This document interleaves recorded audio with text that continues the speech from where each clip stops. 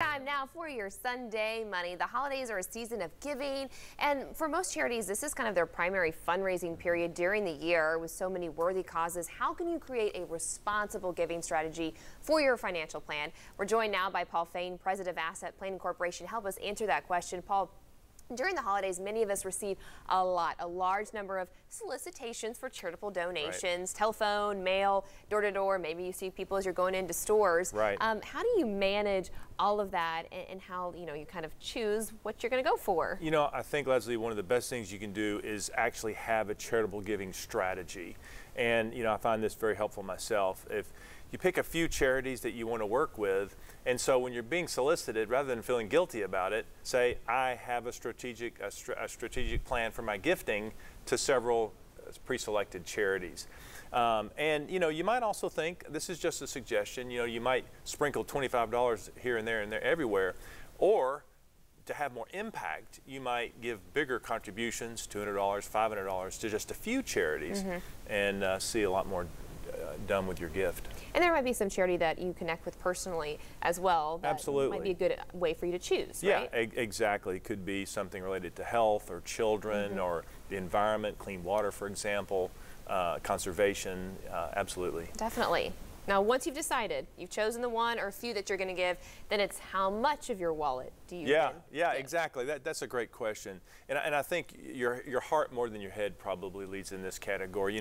Many faith-based contributors use the 10% rule, but I think it's really the intent, not necessarily the amount, although, it's this time of year is so important to various charities. But, we talk about two things to top off your budget. Save and give, then live. Save, give, live. Yeah. Make sure you got line items for the saving and the giving. And some people sometimes will have a recurring line item saved to a church or a monthly contribution to a favorite charity, and then a separate line item in their budget to save up for maybe these year-end, one time a year contributions.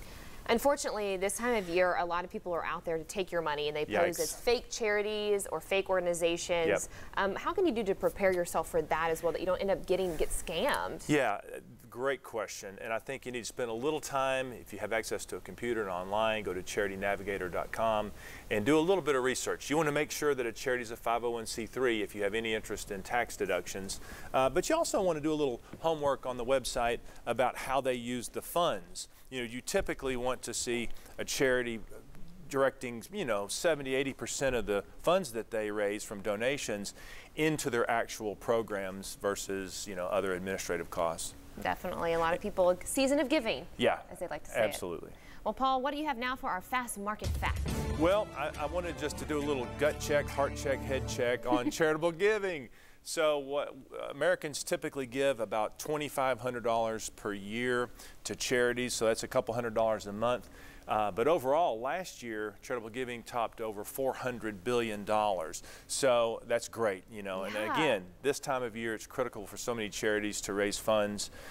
So there's still a few days left in the year if a lot of people aren't itemizing deductions anymore. But if you do, you want to keep good tax records and make those donations by December 31st. Definitely. Paul, thank you so much. We appreciate it.